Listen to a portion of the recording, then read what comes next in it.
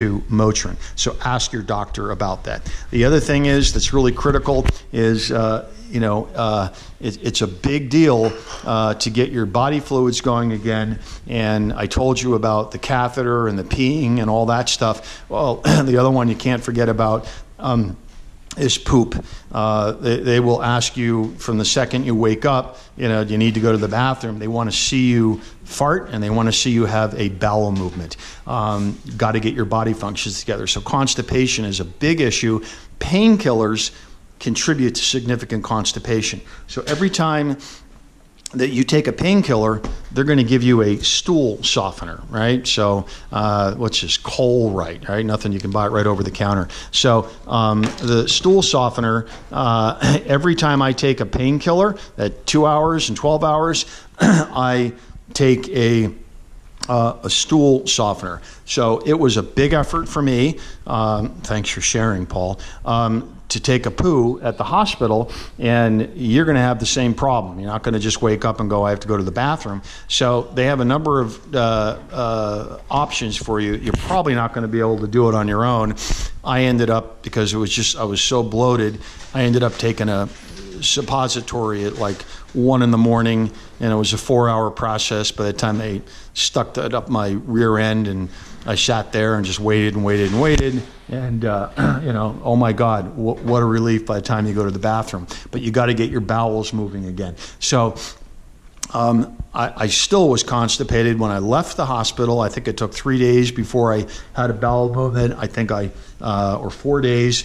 I got home. I still didn't have a bowel movement for the 3 days before. And I'm going to give you a tip that I found out about. I called the doctor, can't go to the bathroom, I'm bloated like a dog. And he said, okay, go to the store and get some, what was it called? Senna. It's an herb. I thought it was like something prescription. Anyway, before you go into the operation, get this stuff. It's called Smooth Move. That's what it is, Senna, okay? It helps you poop, and it's a tea, and you will need this when you get home, guaranteed. Don't sit there and try and figure this out. So some extra things that you're going to need are the Senna. You're going to need that's the Smooth Move tea. You're going to need the combination of the, Tylenol and Motrin. And then the other thing I would tell you is get a clear glass.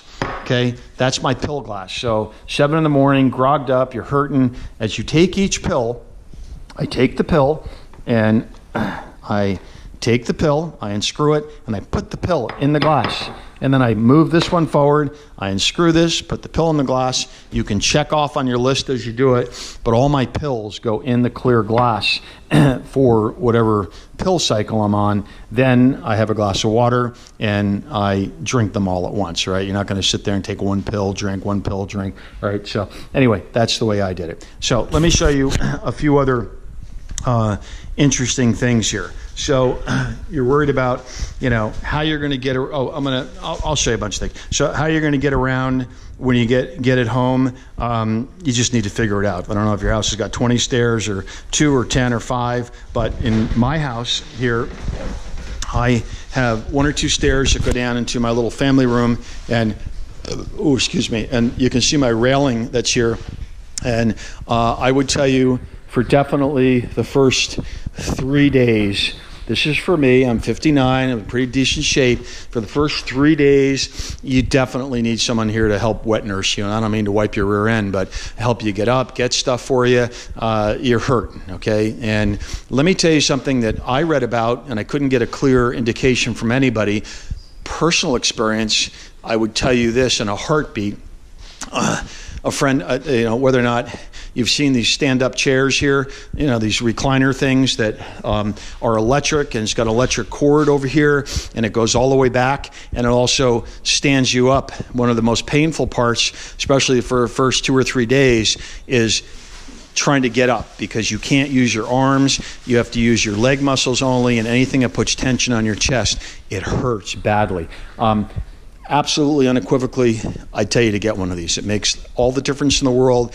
And I'd say out of the first 4 nights at home, or 5 nights, I spent 2.5 nights in this thing, as I read other people did when they, were going through this online here, I don't really know what I would have done if I didn't have this to go to and an ability to get myself stood up, because you don't want your, gracious family members yanking at you while you're in deep pain. So it is you to have this thing come up. Plus, a lot of people have a great discomfort, as I did for several nights, of actually sleeping in the bed. And I came out to this, and I just put the recliner up electronically, and it did its job. And the other thing you can see, I had a table on the left and a table on the right, and that's all I need. I thought I might need one of those swinging hospital things, whatever, but a table on either side so you can reach it with your arms, keep all your paraphernalia, your water, your this, your that.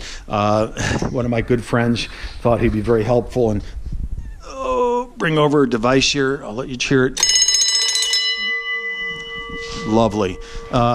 So that was supposed to summon my family members. That was obviously a joke. And then the other thing is you're probably going to get one of these. I call it the flutter machine.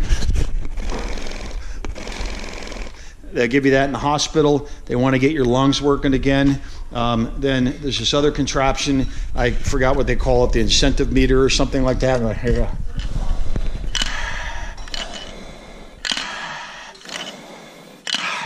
Whole idea is to get your lungs moving again. So the second you wake up, they're going to be having you to try and use these devices because they got to get your lungs going again. So anyway, those toys are all part of the toy contraption here. Now, let me show you something else. And I just want to give you a little bit of encouragement. I'm walking slowly, and this is my side door. And I believe the day that I came home, I'm going to tell you this, the day that I came home, okay, so I've got 2 stairs to go down.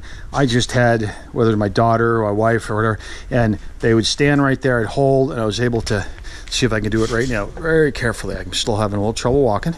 And I'm going to go down to the next one. I shouldn't be doing this by myself, but I'm trying to make this video for you people. Okay, so the day that I came home, granted, I looked like death warmed over, and I felt like it, but it was just a determination thing. I'm going to shock you with this. I was able to walk. This is with my daughter holding my arm out my driveway, and Lulu came with us, and I was able to walk out the driveway, and I was able to walk down to the end of my block. That's a pretty good walk. And I walked there, and I walked all the way back and walked back in. And I think on the second day home, I did 2 or 3 of those, and each day now I've done 2 to 4 little laps, as they call them. Come here, Lulu, back in, please. Come on. Lulu, inside. Come on. Inside. Come on. Lulu, inside. Sorry. Come on, Lulu. It's my friendly, faithful dog. So here's the bottom line. Shocking how fast you'll be moving. I'm blown away. All right, so it'll work out. It's just a very freaky head trip. There's no, no doubt about it. Okay, so I want to show you one other very hot tip. And it took me a bit to figure it out. I'm puffing a little bit. Sienna, could you come here? I want to have you hold the camera for 1 second, please, while it's on. You got to put the food down. I'm going to show you something. Here, could you get my heart pillow here, please? The hardest thing that you're going to have is sitting down and standing up from a chair, and the one that is absolute killer for the first, in the hospital and first number of days is getting in and out of your bed. And all I can tell you is you'll figure that out. Can you turn down that TV? You know how to turn that down? Thank you. Sorry, this isn't a scripted video. Just put it on mute or something. Okay, so what I want to show you is all the way down. Yeah, okay. Thank you. So I want to show you something here. This is the other thing. You've seen a few little toys that I told you to get. The other thing you absolutely want to get, don't let anybody tell you anything different, buy one of these wedge pillows. You can get it at Bed Bath Beyond, Brookstone, $35, piece of cake. And you see my double stack of pillows here. Now, what I want to show you is, I want to show you a technique that will dramatically improve your life quickly. And it was thanks to a physical therapist at the hospital. Okay, so I'm moving better than you're going to move because I'm 3, 4, 5 days out of it. Now, what you're supposed to do is come over here, let me get over here, and you're in deep pain. And you're very, very cautious about everything. And in order to lie down, you're supposed to come over here, put compression on your chest to help contain the pain. And you're going to come over here, and you're going to lean over like that. And you're going to work your legs up over like that. Okay, it still hurts, but I can tell you this, right there, to do that, you're going to need help. Now, can you come a little closer? So, here's the thing that they tell you. You can't use your hands, because if you use your hands, you're putting pressure on your sternum and your chest. Well, here's a tip that I got. You have to, at some point, use your arms a little bit, and the only way you're going to do it is not hug the pillow. And you're going to go, oops, they told me to always hug the pillow. Well, here's what I found out. Getting up out of bed, okay, I get rid of the pillow, and I call it the cat's paw move. Look at where my elbow is. See my elbow? Okay, so you get your elbow, pressure on the bed. Then your other hand is here. And what you do is I slowly get my one leg coming over here, and I lower it down. Oh, it hurts, and I'm pushing with my elbow, and I'm pushing with my hand at the same time. Okay, so it still hurts. That's the way you're going to get out of bed. The least amount of pain. You can't do it holding the pillow. So that's the cat's paw move. That's another big one that you got from me that won't cost you a nickel, but you're going to say, wow, thanks, Paul, for giving me that. Okay, so that was my daughter, Sienna, who helped me. That's my lovely wife, Janet. Everybody wants to be on film here, as you can see. So you're getting, I'm breathing a little bit, but I'm okay. So I'm trying to think if there's, I'm going to give you a walkthrough here on the, there, I got some nice balloons from my mom. Neighbors brought over lots of hot food. Family members did. Now, let me show you, something else here. Let me clear some of this stuff out, as you've seen all this paraphernalia. Okay, now, I'm going to show you this. All right, let me catch my breath. I really am fine. It's just, everything takes a little extra effort right now. So, you got to have a little fun along the way. I tried to joke as much as I could. It's my way of getting rid of the nervous energy. So, my dear friend Cindy brought me in the hospital. Book of farts. Okay? Farting's a big thing when you're in the hospital. You got to do it. Get your body going. So, the Book of Farts. I'm not going to go through it all. The seismic blast. The silent but deadly. The blowing smoke. But here's the fun part. Okay? So, here, listen. You push the button.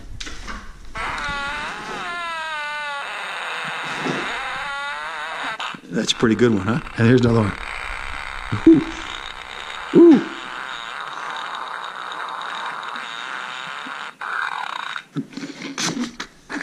You get the idea. It's pretty good. So what I did with the fart book, I had a great idea. I got all these lovely nurses and their assistants coming in. I was able to get them. I got about 5 or 6 of the nurses this way.